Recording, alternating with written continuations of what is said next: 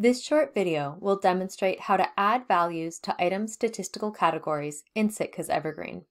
To access the Statistical Categories item editor, go to Administration, Local Administration, Statistical Categories item editor. To add entries to a statistical category, click on Entries for the applicable statistical category. Click New Statistical Category Entry Item. Enter your value. Entry owner will default to the location which owns the statistical category. Click Save. Repeat this process to add all applicable values. Library staff will now see these values when adding or editing items. Thank you for watching this video. For more information, please visit the BC Libraries Cooperative website.